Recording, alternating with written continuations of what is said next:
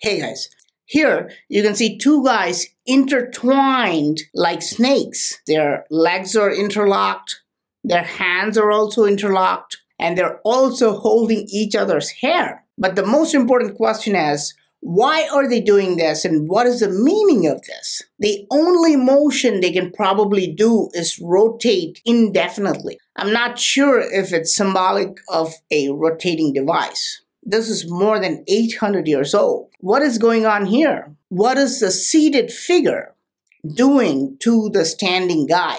Why does the standing guy have that expression? What do you see underneath? Please let me know your thoughts in the comment section. I am Praveen Mohan.